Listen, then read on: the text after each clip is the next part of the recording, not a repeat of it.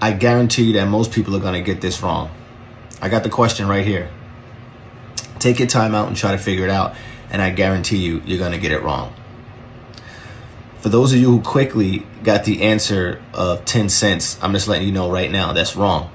And the thing is, it goes to show how our system 1 thinking and system 2 thinking. System 1 is our automatic thinking. We try to hurry up and think about things quick because our brain has a lot of things to think about, a lot of stimuli to take in.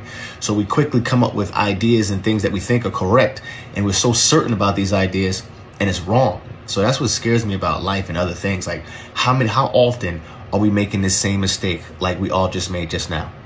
You want to know the correct answer? The answer is 5 cents. Read the comment down below. Peace.